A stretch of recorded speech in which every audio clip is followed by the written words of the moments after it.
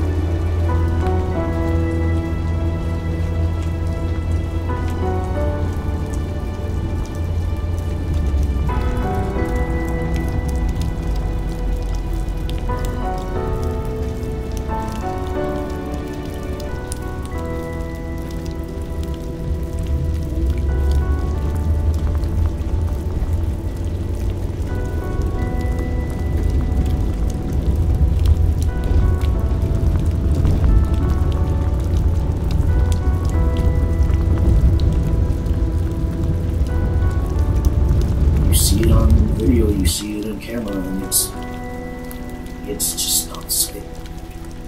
And the town of Paradise did not burn; it was incinerated. Paradise was my hometown. I moved there when I was 6 years old, and it's just hard to believe that it's gone. Yeah, I've basically been relocated my entire life. I've known for 16 years. It's like no more.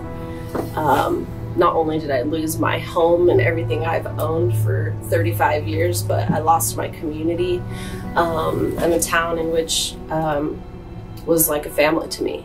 I lost my home, my vehicle, all my belongings, childhood photos, awards, and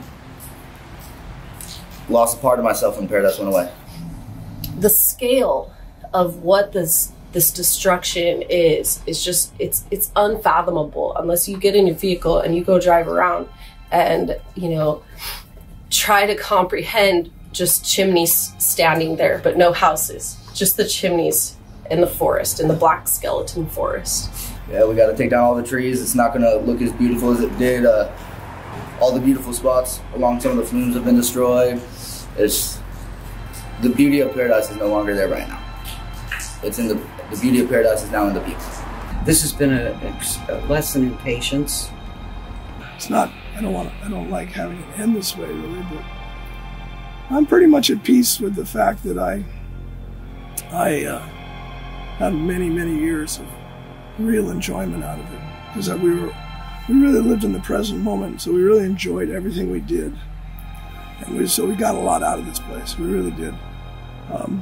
So compared to a lot of friends I have, not that it's more valid or anything, but I seem to be having a fairly easy time letting go of it. I really am. I mean, it's painful, but I can let go of it and realize something else is going to happen in my life.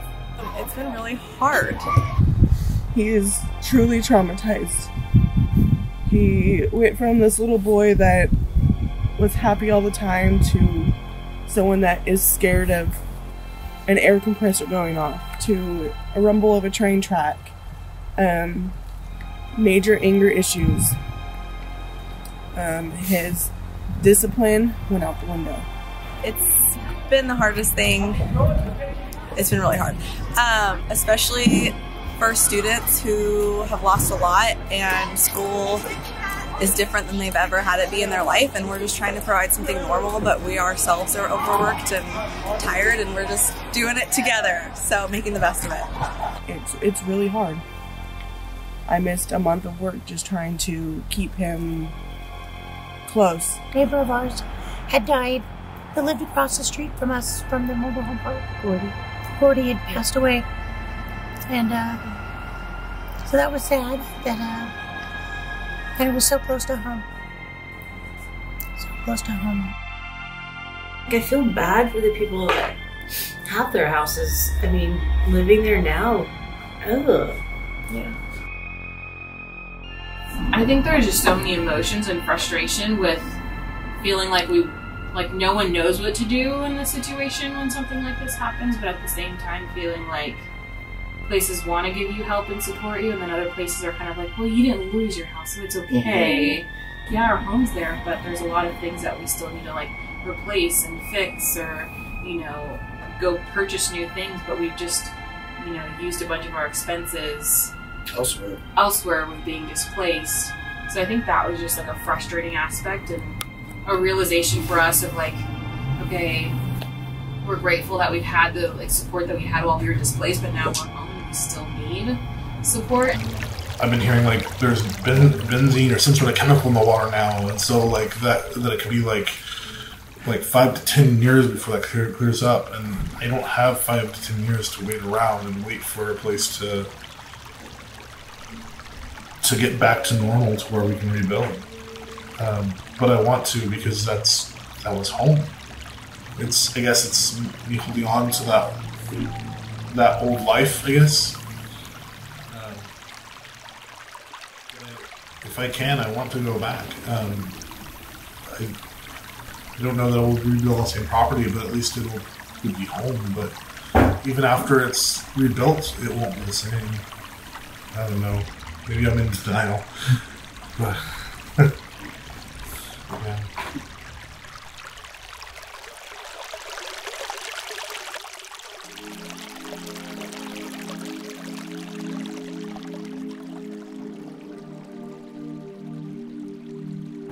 I miss my group, my community, the people around us.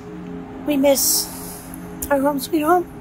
I try to keep thinking to myself, you know, we're still a lot more fortunate than other people with all the support and people, resources that we've been able to get, because I still feel it for people that are sleeping in this cold and wet weather out in tents and stuff. We're a lot more lucky, and I gotta keep reminding myself of that, because there's good and bad days, but it could be a lot worse. We're just lucky to have gotten out and got all our animals out and everything too. So. And it's not going to be the backwoods town of Paradise that we knew and loved? It's still there, but it doesn't look the same. All the trees are obviously burnt to shit, and you could see everything around you. It was like a little cove before, like no one could see you because you were just surrounded by trees. But now it's all gone, so I really miss that. It's pretty bizarre looking out here. I gotta admit, it's. So we're rummaging through things and salvaging some pieces of artwork and whatnot. I'm not a huge sentimentalist, I mean, there's certain things that hurt losing, but for the most part, I'm able to let go of most stuff. There's a lot of stuff. I had too much stuff in my life, like most of us do, probably.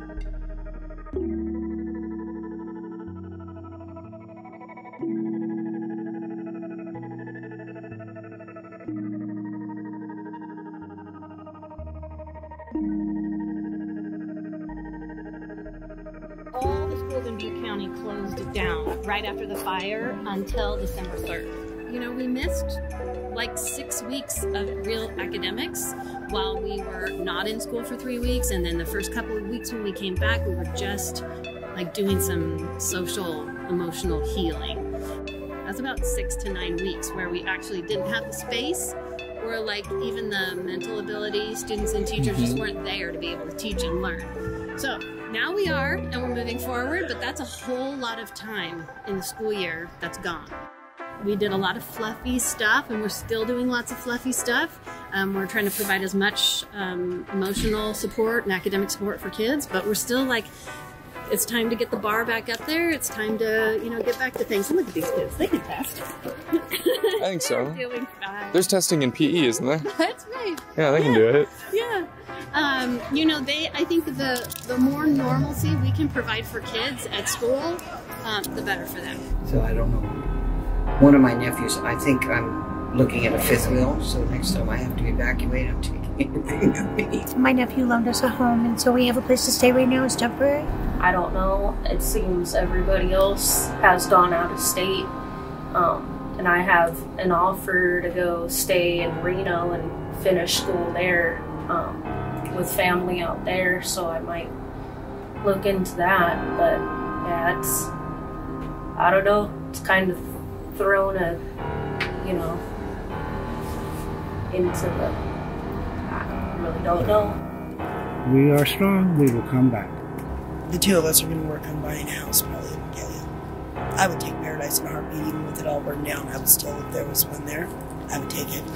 Because Paradise will build again, and it will be better than before. It was great before, so it's sad when you look at the destruction, because it was such a pretty place. I mean, it's supposed to be sanctuary.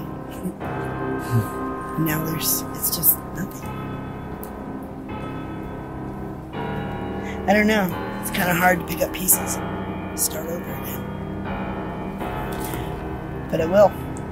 Hey, my mom's more optimistic than I am, and she's 80 years old and she's restarting from scratch. Right. So if she can do it, I can do it.